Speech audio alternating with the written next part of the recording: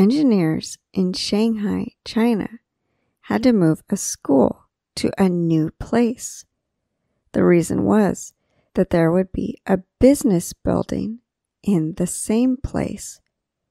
The school was 85 years old, and engineers did not want to destroy it. Therefore, they decided to move it 62 meters away. It was a difficult task for them, but they succeeded.